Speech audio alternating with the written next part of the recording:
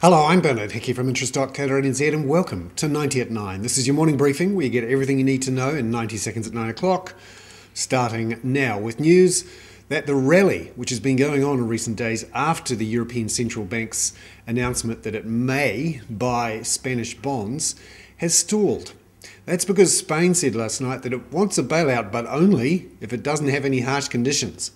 Of course, the deal is the ECB says you have to ask for the bailout before we start bailing you out. The euro fell because of that, and the rally we've seen in stocks also stalled. The US stocks are closing flat.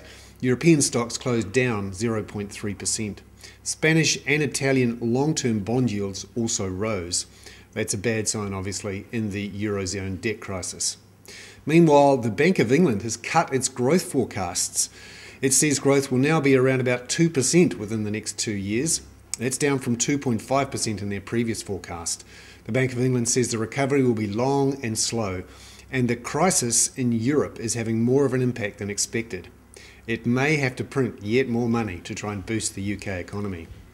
German production fell 0.9% in June, another sign the Eurozone slowing down.